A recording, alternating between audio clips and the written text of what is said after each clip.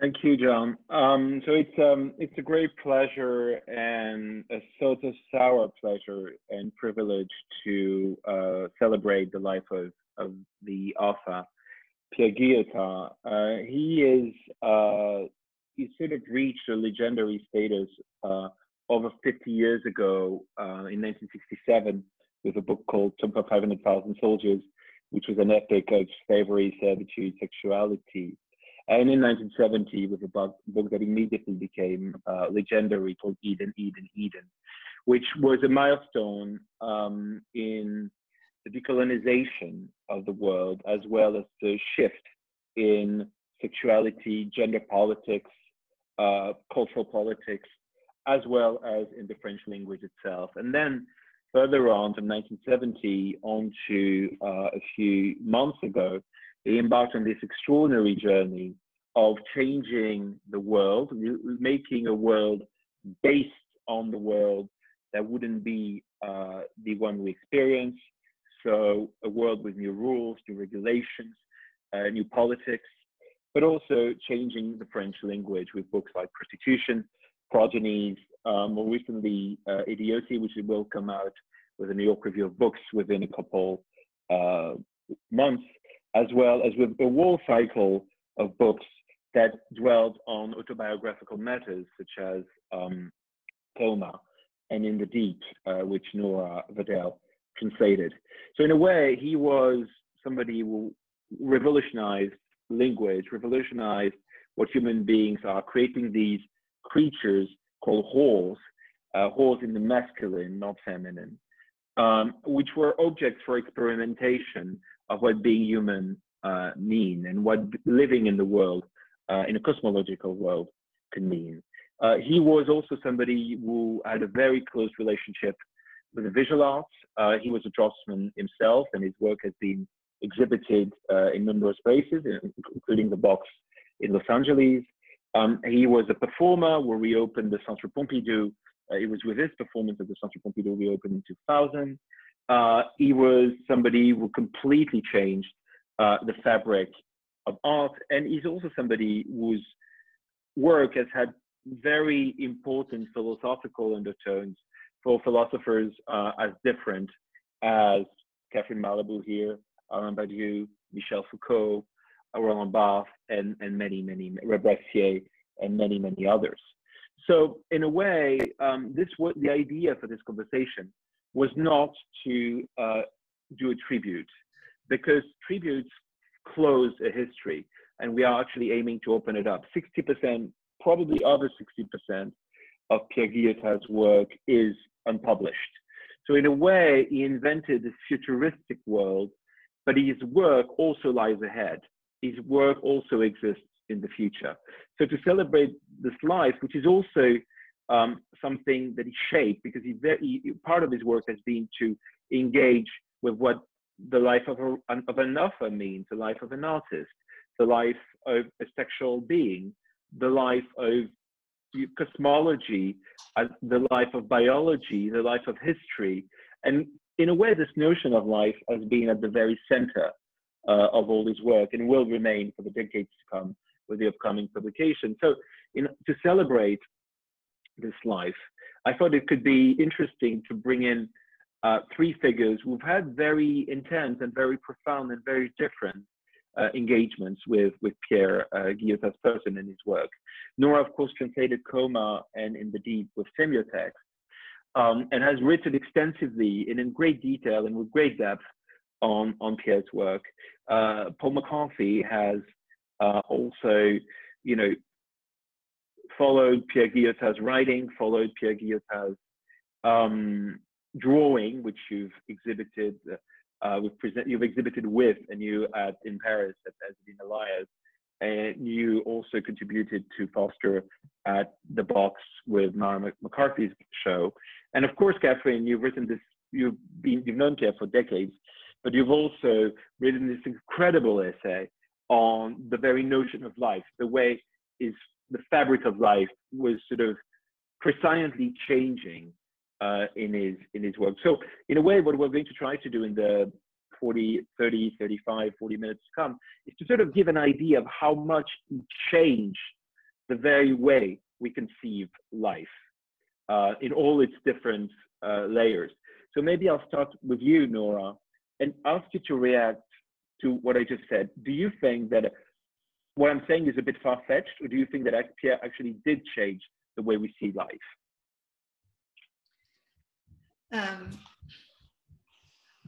So let me think about that, because it's a very, interesting question. I guess I can begin by saying that Pierre is really, and it's hard for me to speak in the past, and I think, I want to continue to speak in the present of him. If we're talking about his work, he really invested his work with his life. So there's a present tense of it that continues, and a present tense of his awareness, I guess, that continues. But I want to say first is that he had a real tenderness of awareness. And he had a freshness, like a child's freshness. And so maybe just in response to your question, I don't know if I would say he really changed how we view life. For me, I haven't really thought about it that way, but he was pondering the question of how to be tender and how to maintain an innocence and tenderness faced with what is insurmountable or terrifying, or what cannot be withstood. So he does teach us in that way, maybe to continue thinking, on your train of thought. He does teach us in this moment of great violence that we're in, how to continue that tenderness. And maybe I can say a little bit of what I mean by that tenderness. And it really goes through all his work. Or his artistry, or however you want to call it. It's the logic of the idiot. It's an inscription into the material. It's at the same time the content of his work, so this proximity to the material, and it's also a function of his, the way that the work functions. So I would say yes, just quickly maybe to respond.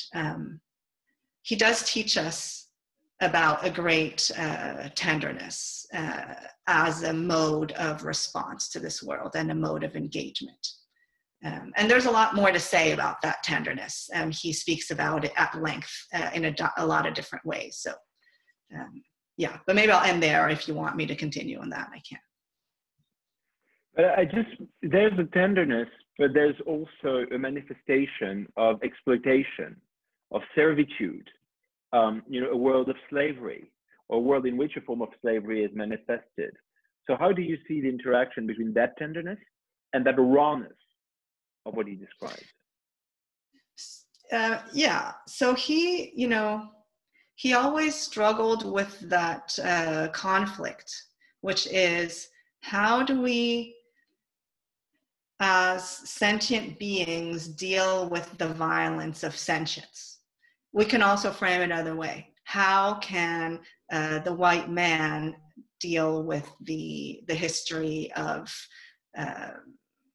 colonialism and exploitation and capitalism? And so how does that wound, or how is that violence lived?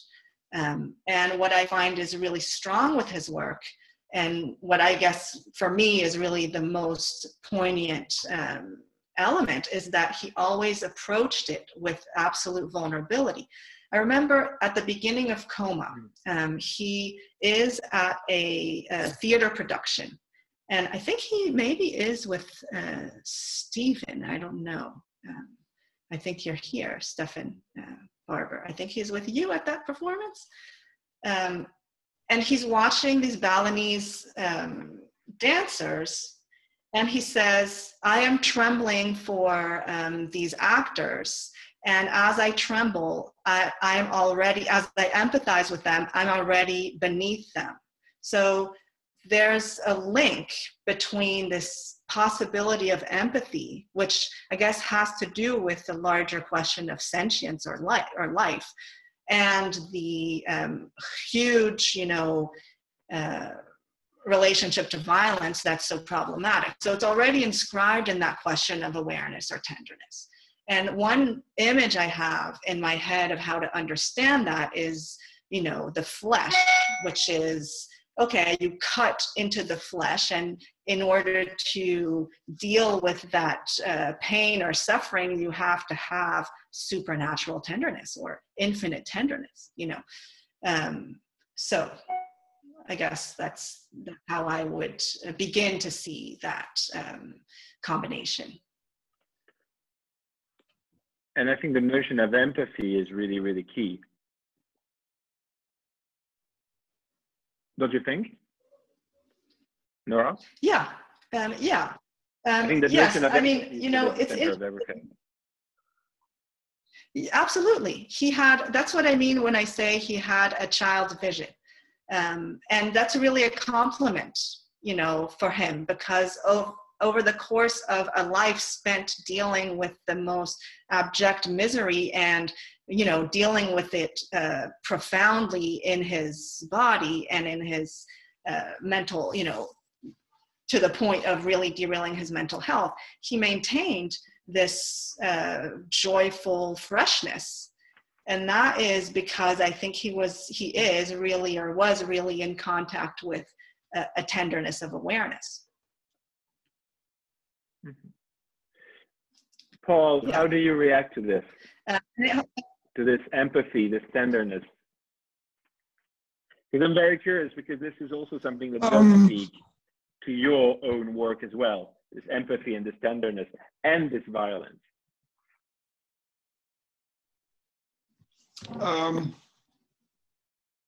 Wow, there's so many things in Guyotat to think about, and so many confusions for me. And at the heart of one of the confusions, and it's been a confusion for quite some time for me, and that's the portraying of violence, and that portraying. I've said a while back, somebody asked me why I was making that kind of work, and I did say, it just popped out of my mouth. I said that it did have to do with feeling something for the other in the violence that's occurring, and having empathy, and that empathy was at the core of it for me. And it popped out of my mouth, the word empathy. And with the subject of Guyotat and this, I was thinking as we were talking about the society and violence within this society, the capitalist consumer colonial society, and this machine. And in a way, Guyotat there's a resistance to that machine, and an empathy for those that suffer under the machine. And then what happens, and it's always like these words, like the word repetition or the word abstraction, and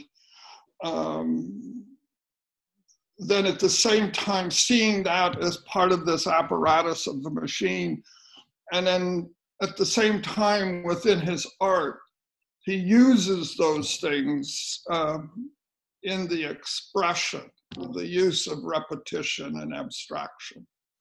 And so it's, in the same way, for me, the depiction of the violence of and going into that has to do with both the attraction to it, which he describes, and then the horror of it at the same time. So in that attraction and horror exists a confusion. And, you know, yeah. I then, of course, what was just being said about Guyotat, the person, and the tenderness. I mean, I was just talking to my son, Damon, and that came up with Damon about him as a person and the tenderness and the kindness of Guyotat. And then there's the thing of the myth of Guyotat, the myth of his life, you know, the stories that follow his life that made him a mythical character too. The Algerian War, being put into put into isolation, the coma, the nearly dying, all this that is mythical about him. And then at the same time, that part that's mythical, in a way, in the mythical that becomes part of his notoriety and notoriety. I mean, maybe, you know, especially in certain areas of the world, but the notoriety, and then at the same time is the reclusive person and the realness of every one of those events. Like, there's notoriety, there's mythical, there's sensational, there's, and then there's the real reality of what he experienced and the real reality of his work, that it's the struggle with who we are as human beings, and at you know, at the core, the struggle of our violence and the struggle of our I don't know. Anyway, maybe you can ask me another question or just move on. I'm going to ask you another question, and we'll move on to Catherine. I think what also interests you is this space of blurring between the reality and fiction, and the fact that fiction isn't a separation from reality. It's a more intense, you know, perhaps more accurate version of reality. And you can think of this, you know, for example, in his drawings, which were fictional scenes, but at the same time, you could see some figures, some people he had seen, and it was always a transformation, but it was always completely real as well as completely reinvented. So how do you feel towards that, Paul? Well, the one thing, what? No. What'd you say? Okay. Completely real, completely reinvented.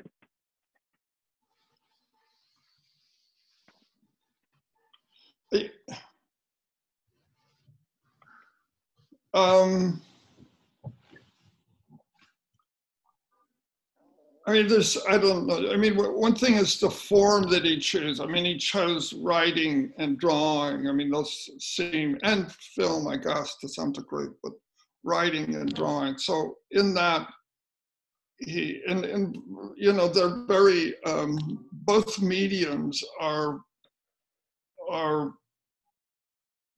there's a certain isolation to them. I mean, the drawings are small.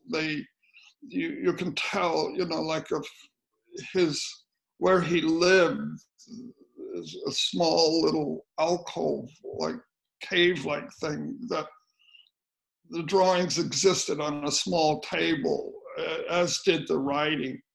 So there's the form of of him sitting and writing onto a page, a typewriter or handwritten, and then drawing, and it existing in a small area, and then the focus between his head down to the paper, right? So there's the form that he chose, and it's to go into a kind of fantasy, I guess, where he could isolate himself, lock himself in, sit or lay down, however, and then between him and that piece of paper, it's the media, and both of them similar. The piece of paper, nearly the same size as the typewritten piece of paper, the drawing, the size of the drawing. And really cellular, like enclosed. And he chooses that because it allowed him to go into that state of mind, that cell that he put himself into. That's how I see it.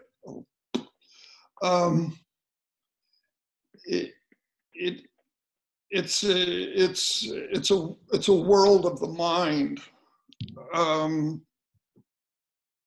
It's not as physical. He doesn't act it out per se. He acts it out in his mind.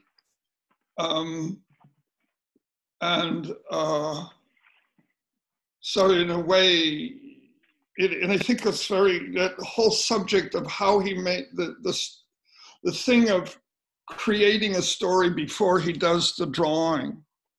So that, and I'm not sure how the writing was done, but it's a kind of projection out of his mind. And then I'm sure it's a projection then as he writes or as he draws, it's activated. So the process of writing or drawing is an action to activate the fantasy, or in this case, a projection into another reality, you know. I think he describes it like that. I mean, it's, yeah, I mean, it's a particular type of practice. Not everyone chooses that practice, but it's an aesthetic, very monkish. I don't know. No, I don't know. Anyway, he's in a cave. I can argue with that. We'll get to this maybe a little bit later. But you use this beautiful phrase, it's a world of the mind. And for me, that's something Catherine can react to very clearly.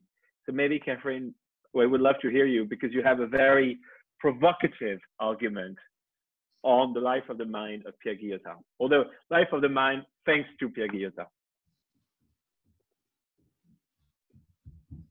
Maybe unmute yourself. You're mute. Yes, sorry. Thank you very much for inviting me to this conversation. I'm very pleased to celebrate Pierre's memory. So I would like to maybe narrate a little bit why I wrote this text about Coma and how it was like a few years ago, Donatien directed a special issue of the French journal Critique, and each of the contributors was assigned a specific book by Pierre. And I was a bit disappointed because I was assigned Coma. And this because I had done some work about the brain. And I was disappointed because at the time, this was not the Guyotat I loved, because Coma is written in what he called normative language, which is normal French. And I was more keen to his books in Guyotat's French. That is this beautiful language he invented each time. So in the beginning, I said, oh my God, what will I say about Coma that is more traditional, not only in its language, but also in its narrative? It's about the episode of his own coma when he fell ill and then he recovered. So I found the narrative interesting, but quite banal, until I found this sentence, and Nora will read the passage a bit later, that says, in English, I think it is, what I add to the embryo may not be from that world. I hope I'm translating well. So I said, what does that mean? And then I started dissociating embryo from not from that world. So I asked myself, what does he mean by embryo?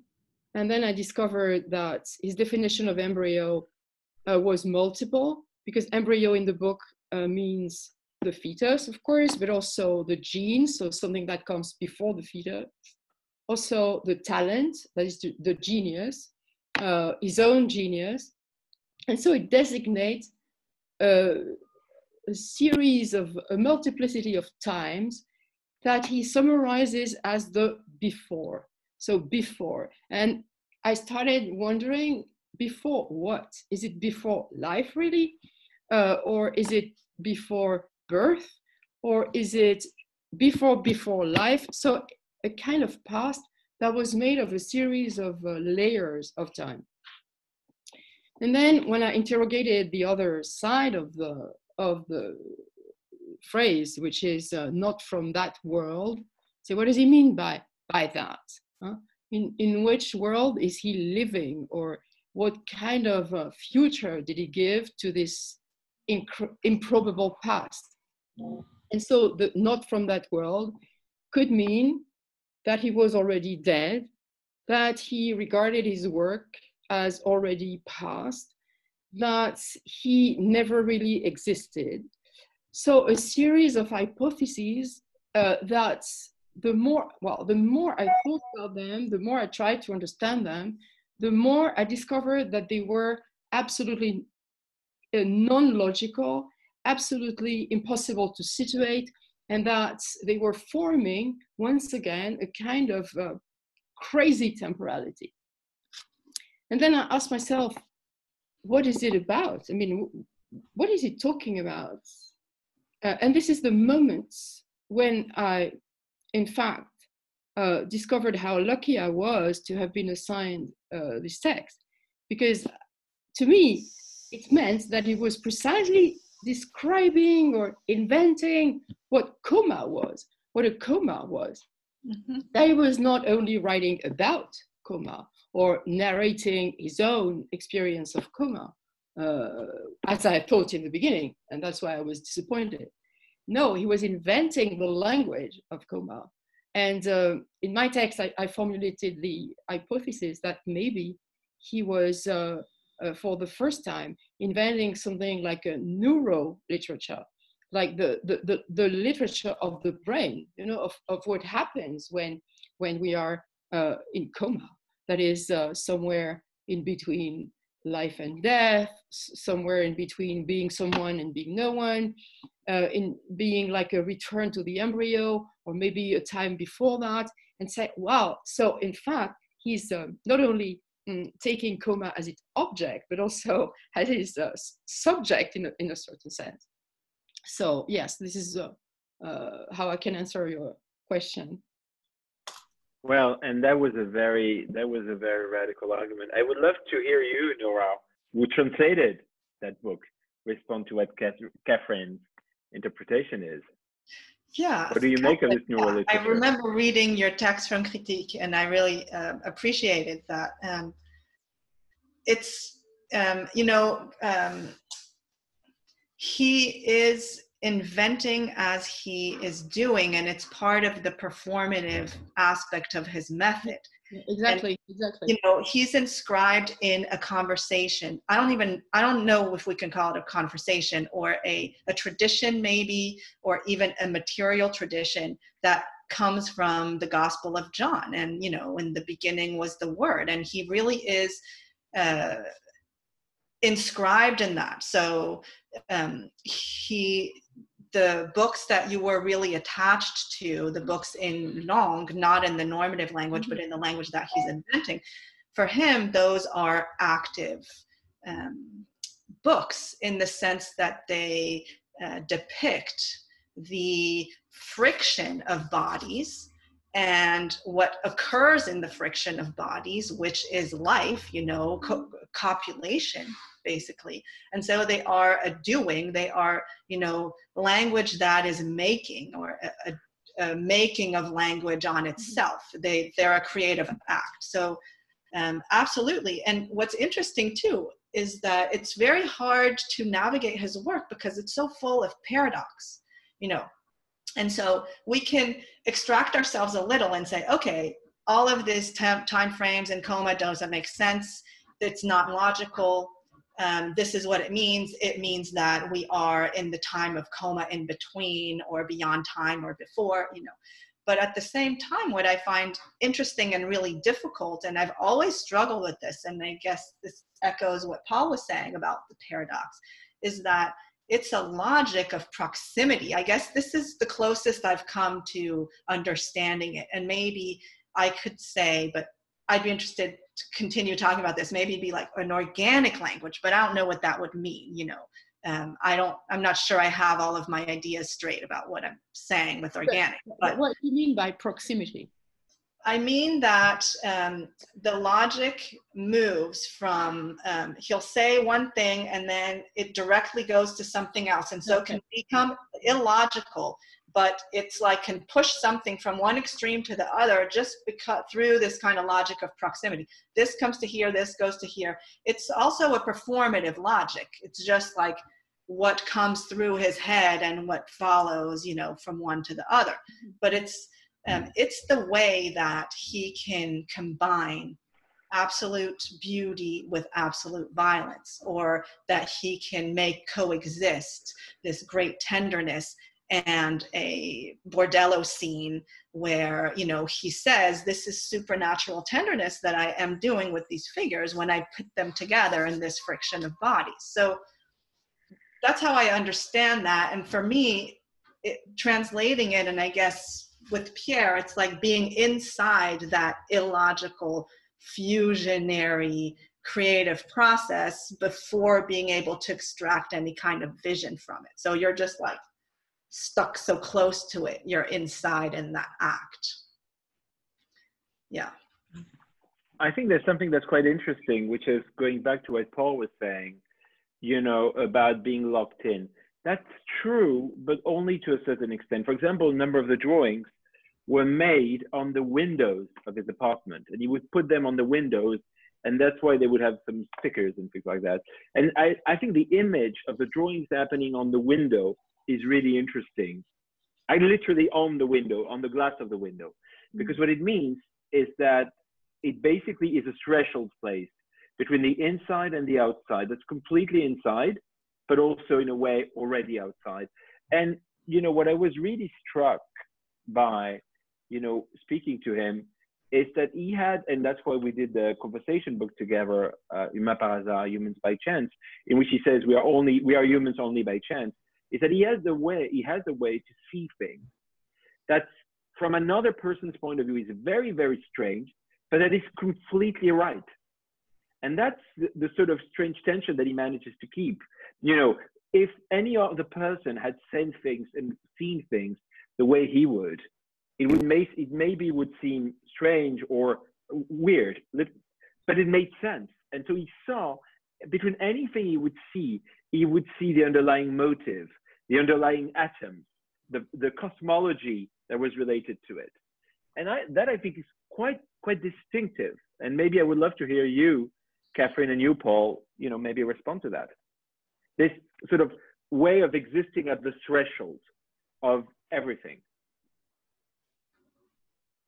Paul, do you want to say something? Oh, I was thinking about that. I'm not sure yet.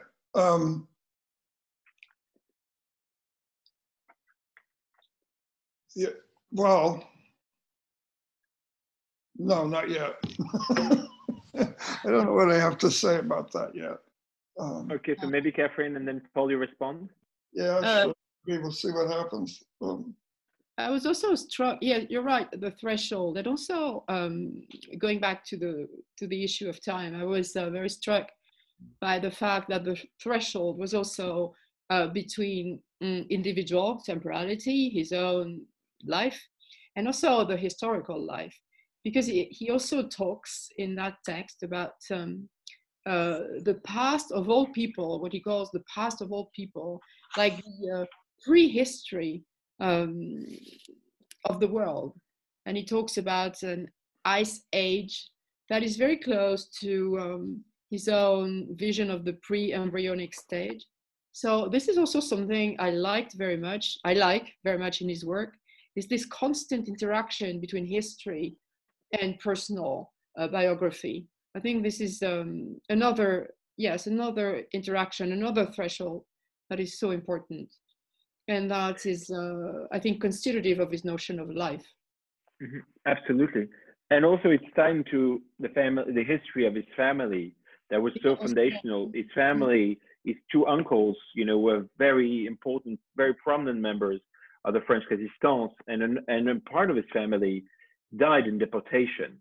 So he's been already, a lot of people think that Tomb for 500,000 Soldiers is a book about the Algerian experience. Mm-hmm. Well, it's not. And if there is a starting point, it's the Second World War, as much as the Algerian experience. And that's what this book starts with. And so it's quite interesting because I agree with you. You have these layers of time, and you have this constant tackling with the most intimate part of what constitutes a human being, and history, which he would always write with a capital H.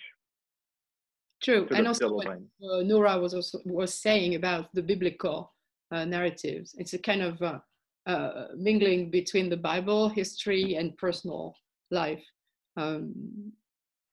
Yeah, and he also had no judgment about administrative forms of life. I mean, he was really interested in administrative language.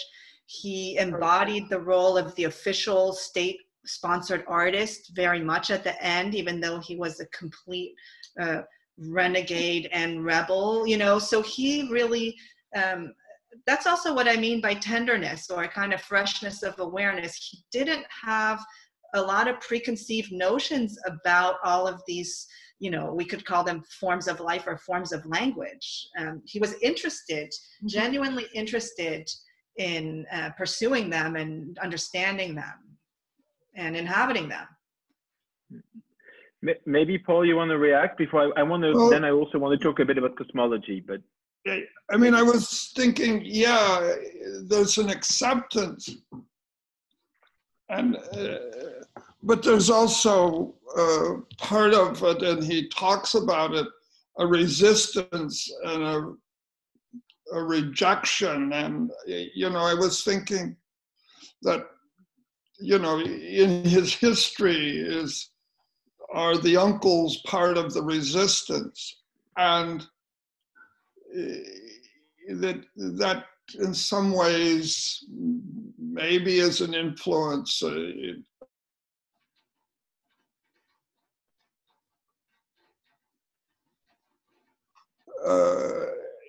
I mean, there is the society that he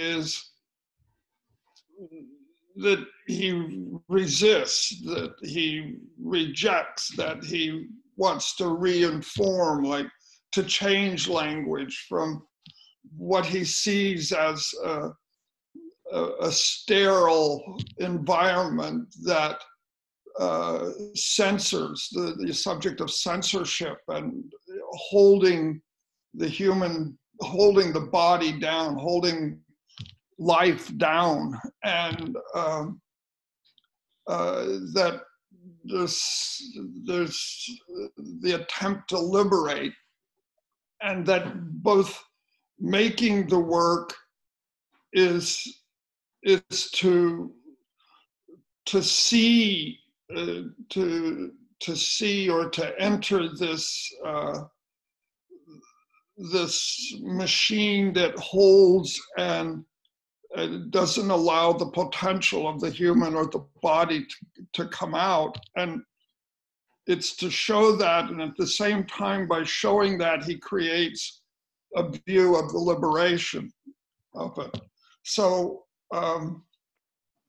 there's the part of him as with empathy and openness, and then there's the part that is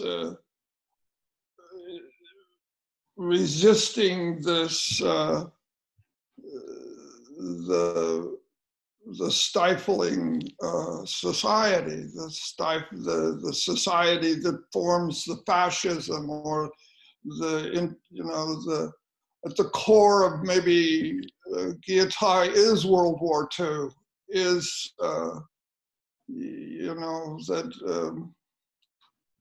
is it about the Algerian War, or is it about World War II? And so that horror, all the horrors of war. But so I think, and I was also thinking when the subject of that famous quote about not of this world, what is the quote again about the embryo? It's the famous one. What is it? What I add to this world? No, sorry. What I add to the embryo is not may not be of this world. May not be of this world.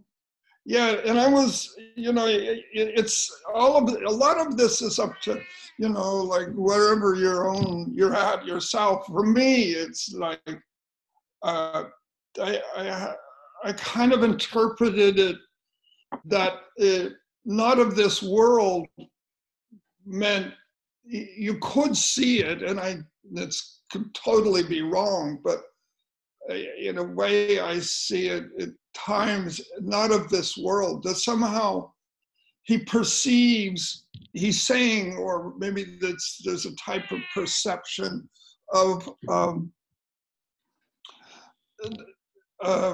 not of this world is to see, or to form the language, to form a new language, to a new way of the body to be with outside of the world we're in, like as if there's another way of being. And in a certain way, he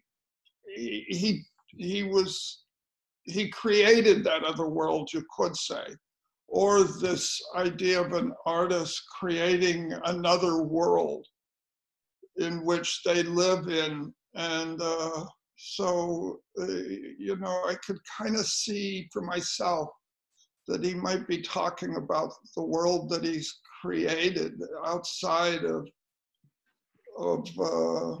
this world. So as opposed to seeing it as the voice of the Coma, I see it as the voice of the imagination, the world that he created, or I think he did live. I mean, when I was saying about the drawing and the piece of paper, for me, it's if he takes it to the window, it's still within that cell that he has. And but it's interesting that he took it to the window, that you're so aware in his apartment, in that small room, how he sees the very direct outside of that apartment. That there's the apartment, it's very, and how the bed is, everything, and that table. It's so, and then that view out into that courtyard, and how he sees that courtyard itself as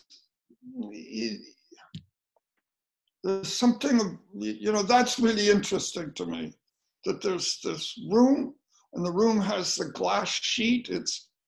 the window that looks out onto this courtyard, and how he sees that courtyard and how he talks about it and how he, you know, and then you go into the room. So these layers too of his apartment, the direct courtyard outside the apartment, and then the larger subject of this world, you know. Can I respond to that quickly?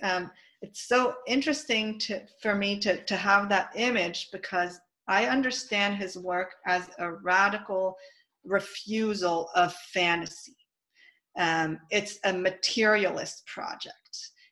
He does it in a lot of different ways. He writes through his body. He writes through the ejaculate of the sperm. He's inscribing it materially. He is reliving the horror of starvation in his body. He's empathetically reliving or living the horrors of colonialism.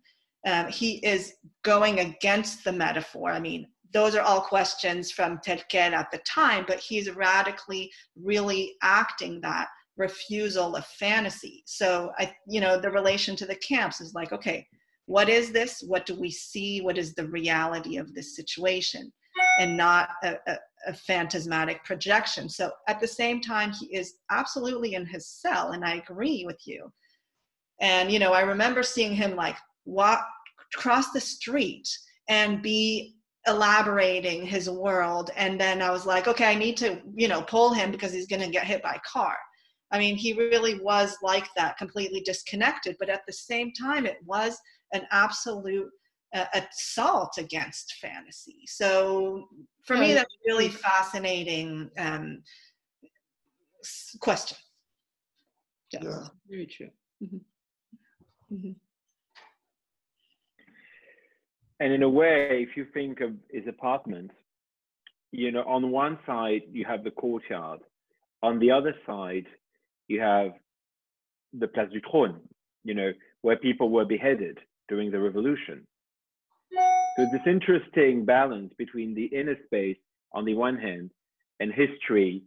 He would always, you remember, Paul, when you visited him a couple of months ago, he would talk about André Chénier, the French poet who had been buried nearby. There was always this layer, but I do think that, what is really extraordinary with his life and his work is how encompassing they were. He was, you can talk about materialism, and that's really true, but the level of spiritualism, of invocation of all the dead that have been, all those who have suffered, all the lives, all the spirits, everybody was present at a given moment. And I do think that you can also say, we've spoken about history, but what about futurism? How futuristic his work is. And if you remember Joyous Animals of Mystery, the book that came out 6 years ago, he talks about a megalopolis, and really what he's describing is the next future step of the state of the world. And so, in a way, what I think is really extraordinary is that it's very, very rare to meet someone and to meet a body of work that has everything like this, most modernist, most traditional, and everything at such a high level of intensity. And maybe before we take a few questions, if you want to react to that, Catherine, Paul, Nora? I think you're totally right, Don, but at the same time, I think this does not preclude what Nora was saying. I totally agree with her that, okay, it's a futuristic work, etc., but I think there is no fantasy in it. I totally agree that he doesn't use metaphors. He's very, I would say that he doesn't like images in the vulgar sense of the term. So imagination, I think, is not his cup of tea, I would say. So I agree with this materialist definition of his work. Paul?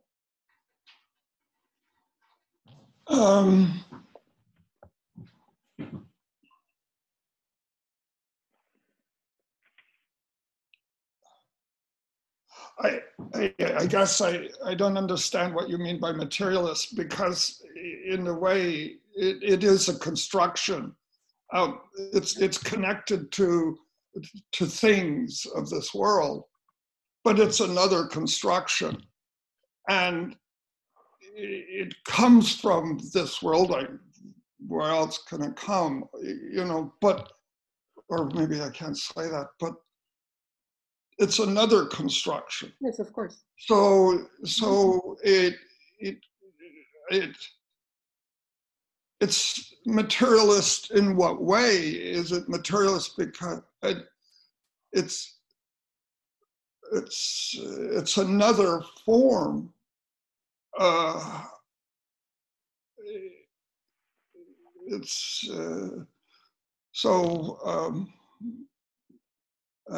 Is it imaginary? Is it a state of imagination that he goes into? I don't mean it like, you know, at what point is there a reality in that construction that he's in that process of the construction?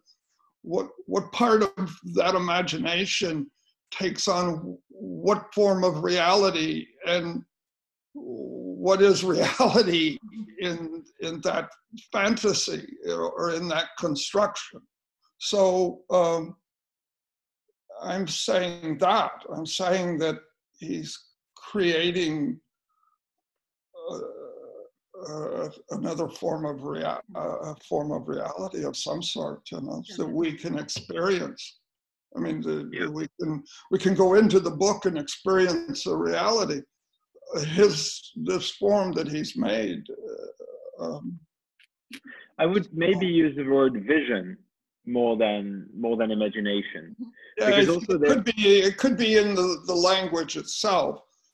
I mean, the word, you know, like imagination, vision. Yeah. You know. Because I think that in the notion of imagination, what's interesting is image. And I think what's quite interesting with the drawings too is that, you know, he tries to describe them. He doesn't want to describe them as figurations of his world.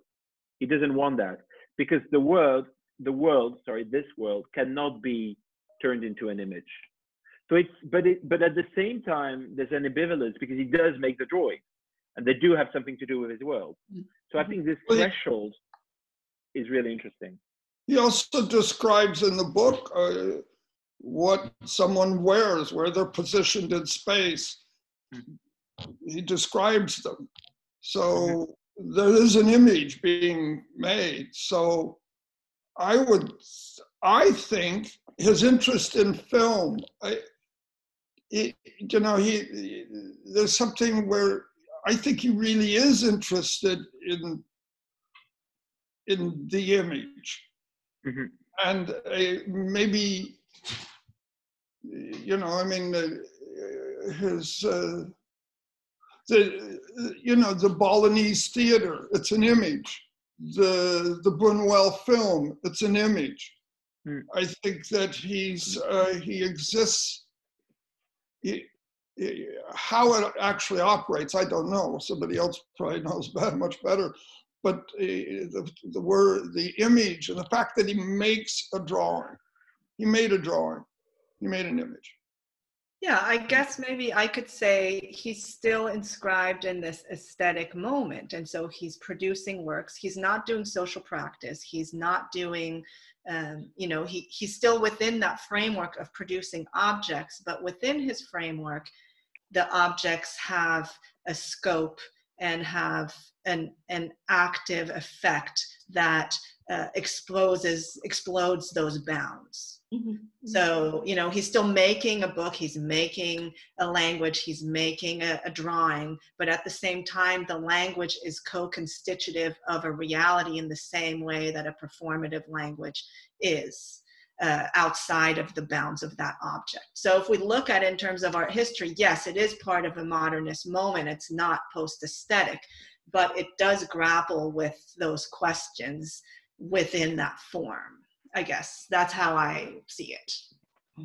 Well, in one way, as human beings, I mean, we could say there's art and there's art history, and we can try to talk about Guyotat in relationship to art and art history. But I think the point that he's trying to make is to go beyond all that. Like if we start talking about his futurism, it's like we have to get rid of all this, you know, like it's to form a new language, and how do we, like, to go, like, that's what he has, this image. He has that to try and communicate. The same with, like, I don't know, yeah. Like when he says to reinvent language, what is he saying? In a way, I think he's not saying, it doesn't come down to whether an A looks like an A or a B looks like a B or a word looks like this. I think he's saying that we have to reinvent language into a whole other concept of how we take something into our body. It's not just, you know, whether you don't put a paragraph or whether you don't put or whether it's a run-on sentence. It's like, how do we go beyond all this, and how do we take something into the body? And all he's got at this moment in time are these things, an image, a letter, a word, that we operate in language that way. But maybe it's, he's trying to get at something else. And all we have is that. You know? I mean, maybe I'll just say one final word on this before, you know, I think I've seen that there are a few questions. You know, in the last month of his life as a human being, he was undergoing a very significant crisis in his work. And the crisis was, how can you try to make art of the non-human? How can you go beyond the limit of the human being? Go to the atom. What is it to make art of the atomic structure? How can you do this? And for the last few months, he was trying to get there and was confronting a dead end, you know, in a way. And so in a way, what you're addressing, Paul, is exactly that. How do you manage to transform it and to go to the forms of life that are not just human, that are a greater life, a cosmological life, in which everything from the ground, from the soil to the stars, all exists within one unique time. So maybe that's sort of the continuation of what you wanted to say. John, I think I've seen there's a question, right? We have a few questions, so yeah, we can move to that now. Thank you all for this conversation. There are a lot of hot words coming up. I loved threshold kept appearing. I think it's such an interesting jumping off point. Our first question comes from Raphael Rubenstein. So let me see, Raphael, if I can find you here. Raphael, are you there? Yeah, I'm here. Oh, amazing. Yeah, so I was wondering something that Donatien said at the very beginning about how much of Guyotat's work had never been published, I guess at his own, out of his own choice. And I was wondering, I'd like to know more about that, like why he took that stance of being reclusive or rejectionist. And I was thinking how it reminded me of the similar stance of the artist Simon Hantai about the same time, who withdrew from the art market. And anyway, I just was curious about that. Well, thank you. I think he would have killed us for saying he was reclusive, because he would always say that he wasn't reclusive at all. You know, I mean, that's the question. Let's say he would go through different phases. I think there's different. I mean, maybe I'll say a few things, and if you want to jump in, Nora or Catherine. I think there are different cases. You know, one case is certain works that he didn't publish, but that were there. So, for example, all his writings from his youth, they were unpublished before his first book that came out when he was 20, and he's kept them. and he considered publishing them at a given moment, and everything is at the French Public Library. Then there are certain texts that were too sensitive for him to publish them. And the key text is stories or histories, I don't know how we should say this, of Samora Machel, you know, the revolutionary from Mozambique, which is his great, one of his great masterpieces that hasn't been published, because he touched upon parts of his, you know, own life that were too sensitive, they couldn't get out in the world. And then there are things that are there that he didn't publish because he moved on to the next thing. So, for example, there are some theatrical pieces like Osetimose. There are also, there's this project he did, which you're very interested in, Nora, with Daniel Buren. And, you know, that project was never published. And, you know, Daniel Buren said to him a couple of years ago, but could we publish it? And Pierre said, you know, that's fine, it can be published. And then I asked, are you happy with it being published? And he said it belongs to the past, which means that it was something that could go out in the world, but that he didn't want to see go out in the world at that moment. And then there is another strata.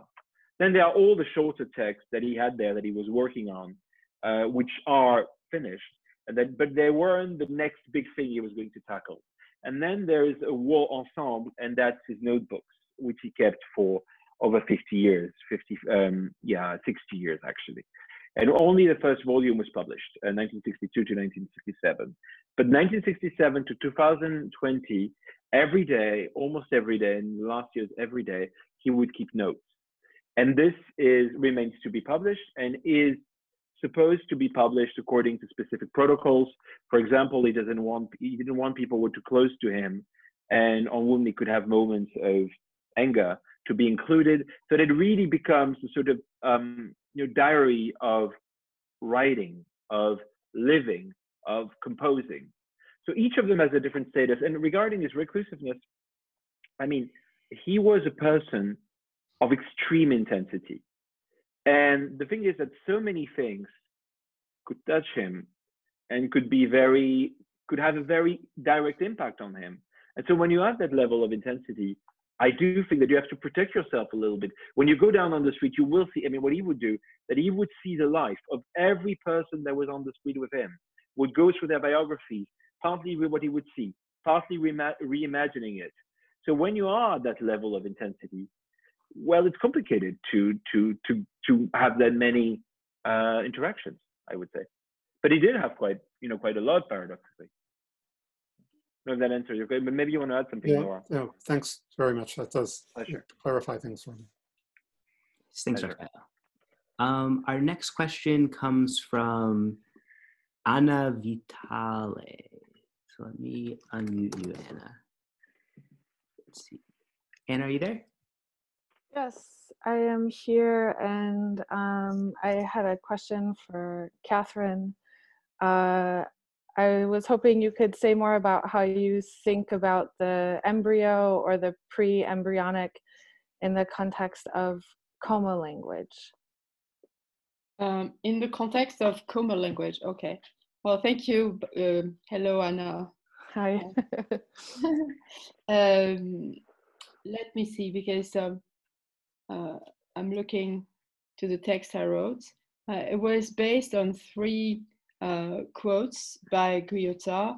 The first one was about genes. So it was describing the embryo as the genetic beginning of life. The second one is this kind of prayer. He addresses his mother to take him back into her womb. And the last one is the reference to the night during which he was conceived by his parents. So in fact, these 3 passages are not some coherence, I mean, because they refer to different times. So that's why that put me on my way. I mean, to try to understand, this kind of hesitation about the beginning, this kind of incapacity to remember exactly or to situate exactly the kind of time he was talking about. And this brought me to the idea of Coma, because it was so fuzzy, Thank you. Nice, thanks, Anna. Our next question comes from Fong Bui. Fong, you can unmute yourself, right? Thank you. Hello, Donna Hey, Chia. Fong. Wow, cool shades, Fong. Thank you. Thank you, Paul. Thank you, Catherine. And I love your translation, Nora. Sylvia sent me a copy. And I remember when we hosted the film that Sylvia did right after our friend, Paul Ribilio passed away in 2008. And in the course of watching the film, I couldn't help but think of Trump, in the sense that we know Paul was a brilliant philosopher who philosophical, enterprise is really study about speed and power and whatnot. And at some point he say, if time is money, speed is power. This is why we are constantly in a race. And humility is tomorrow virtue. Humility is truth. And the reason why I'm saying that, because how do we see that in reference to Pierre's sense of, gentleness, gentility. So that is it compels me, particularly now, because I just realized it took me a while to study how Mussolini have learned to mobilize speed and power or technology from Maneretti, because he met Maneretti before futurism political party was created. And Trump's greatest power is really how to mobilize speed. His tweaks, domino, but I really wanted to ask, particularly with Pierre's gentle sensibility and Paul speed and redeem speed is really about humility. That's how he felt. What is the potential way of repudiate speed is humility. Does that make sense, Donichian? Yeah, it does. It does. I mean, but I do think it sort of leads to many. It sort of leads on many tracks, because he was somebody. He is somebody who, in a certain way, is extremely traditional. He, Paul compared him to a monk. He had the sort of father, religious father figure. But on the other hand, it's really interesting how remaining within that way of existing, he embraced technology, was one of the first authors to use computers. And actually, one thing we didn't talk about, which is really interesting, is that he invented a new way of archiving. I think he's the first author whose text messages, emails, were immediately downloaded to the archive of France's Public Library, the Bibliothèque Nationale de France. Which means that when you were writing to Pierre, when he was writing to you, you knew you would end up in history, in France's Public Library, which is really interesting. And so in a way, what he had also a very generous way, very gentle way, very demanding way at times of looking at the world. And if you think, I was just thinking about this in more general terms, about our time. What does Pierre mean for our times?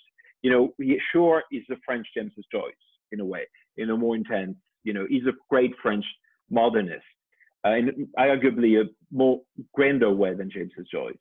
But what he means really is that many issues that we're dealing with, such as how we live, how we relate to one another, how we can be kind to one another, how we can pay attention, including to the people we dislike, which he was often doing. He would often pay very significant attention to the political ideas of his antagonists. How you can manage all that and how you can just live with attention while embarking on a very ambitious epic of servitude. Mm-hmm. All that at the same time. But maybe, Paul, you want to say something? No, I was just, my computer, I just lost connection. That's all. Okay, that's kind of an went gone. Everything was gone. But it's back. I have to excuse myself because I have to go to a class. So I really apologize, but I have to leave. So thank you so much for inviting me. It was really wonderful to see all of you. And I really hope that we can continue this it just whetted my appetite, and I realized that I missed this conversation as much as I miss Pierre. So thank you all so much. We can do part two, Nora. We can do part two. Thank you, Nora. Great. Yeah. Bye. Nice. I think we have one more question. If everybody's good for one more. Yeah. Okay. Cool. We have one from Justin. Let's see. Justin, you should be unmuted now if you want to ask. Yeah. Sorry. Oh nope, still muted. Unmuted. Okay. Justin, you there? Yeah. Cool. So I was really enjoying the sort of back and forth between Pierre's relationship to what is fantasy or a relationship to the image, and thinking about writing about the future without the imaginary, and sort of then was struck by what Catherine said in terms of thinking about the image in the most vulgar sense of the word. And I kind of was curious what you sort of meant by that, and then maybe thinking a little bit more about, you know, the construction of image in fantasy and or the imaginary in those relationships. Yes, thank you very much. You're totally right. I should have been much more specific about that. What I meant is, you know, the classical distinction between the proper sense and the metaphorical, and how the writers are supposed to create metaphors and images in that sense. That is to figure their own world. And so, I mean, it is true that if you look at any text by Pierre, I think you won't even be able to find one metaphor. You know? So I totally agree with Paul that at the same time, this is a totally fantastic world, but it is a world, strangely enough, that does not use the resources, the rhetorical sources of the metaphorical. This is what I meant. And I agree also with Nora when she said that much of this creative power comes from the experience of his own body. Absolutely. More than a kind of invention of images. Well, I don't think it's an invention of images. I think it's an invention. It's an invention of creatures. And we haven't, that's for the next conversation, but he really invented a taxonomy of creatures. And each creature behaves according to certain rules. And we're only just dwelling, literally dwelling on the immense complexity of this system of creatures he is invented, you know. And I'm sort of a bit divided, because I do think that, as Paul was saying, film, the creation of, you know, if you look at the very beginning of Top 500,000 Soldiers, it's a film. You know, you sort of go close up. It's structured, and Pierre himself would talk about it being structured as a film, as in Eden also.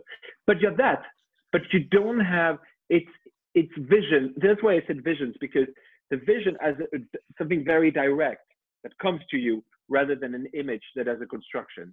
Sure. Even though, if you look at the drawings, what's quite interesting is that you can also see that tension in the drawings, because some of the drawings are this creature, that's just a creature. And some of them are quite carefully constructed scenes. You know, you can see that he's putting this detail and that detail and creating the story behind it. So in a way, I think what's interesting also with his work and with his conception of everything, including identity, is it was very fixed, but it is very fixed, but also very fluid. That's the interesting thing, because certain aspect it is true that you can say that mostly he didn't want it to be constructed as an image, but sometimes there are experimental moments in the relationship to film, on which Stephen, you know, Barber has written extensively, you know, is also something that exists, as well as other things. Donna Chen, maybe everybody can answer my question. In regard to Algerian war, you know that once Sartre and Camus were best of friends, but then the whole issue with social class structure separated them, because Sartre came from upper class and Camus from a working class. How does that refer to Pierre? Have that ever surfaced in your conversation with him a little bit? I mean, you know, what he did with the Algerian War is that it's a very interesting story, because he could have not gone. He could have decided, he could have arranged not to go. And to a certain extent, he decided to go. But then when he was there, he was utterly shocked by, you know, the brutality of the army, the brutality of the treatment of the Algerians by the army, you know, the absurdity, the sheer absurdity of the hierarchy of the army, as well as having a deep empathy for his fellow soldiers who were as lost as he was. And in a way, what he did is that he went there, he agreed to go there. He decided not to become a ranking officer, which he could have done. He decided to remain a soldier with the commoners, and then he rebelled. And he was considered to side with the Algerians, which he then did for 2 decades. You know, he went to Algeria a lot, went to the Sahara a lot, and so what's quite interesting is this decision, the fact that he went there, he could have not done it. He decided to go, and then he rebelled. So I think the class, I mean, it's very different, because in a way, you know, Camus, having grown up there, you know, also there was also the relationship between the fact that he was kind of a colonizing force. Pierre was somebody coming from, you know, the hills, in Argental, and then having spent a bit of time in Paris, that was there with soldiers and that wanted to be with the others, but that with the other soldiers in their misery, but could not accept the absurdity of the war and of the pressure yield upon the pressure held upon the Algerians, and the torture, and all this was just impossible for. And then he rebelled. But what's interesting, and maybe I'll end on this, is Faulkner, because you know that's the moment when he was and he describes it in Idiocy, which is coming out within a few months in the US. He described Faulkner and the language of Faulkner and the language of the oppressed as having been a key for him. And in a way, you know, some people said that in the writings of the 70s, you can hear the Algerian or Northern African accent. That's true, but really what it is all the accents of all the voices of all the oppressed. I think there's something along that same lines. Maybe it made me think that one thing is he's, to some degree, he's in the society, in the world, and in another way, he's in his own world. So this thing of the apartment, the window, the outside, the bigger outside, and him not wanting to be labeled as a recluse, but wanting to see that he's on the outside, and then at the same time, he's really insular and is in the inside, in his own environment. And to a degree, reclusive. He's reclusive, as well as seeing himself on the outside. But as this, and I see it this way, whether it's whatever it is really in his reality or how you read, I see it this way. As this recluse, or as this person withdrawn from society as well as in society, he's in a position of being and is a form of a creator of a language of some sort, of maybe a new language, but he's in this mode. And you're very aware that he's rejected, he's in that, when you see that world, you're very aware that he has rejected, in a lot of the sense, any attempt to have possessions, the ownership. These aren't things he's concerned with, it seems to me. So his position is not, if you describe as the working class and an upper class, his position, in my view, is outside of either one of those, but he chooses to have a life where, I mean, his life doesn't involve these material things that either the working class ascribes to or the upper class has. He's just outside of all of that.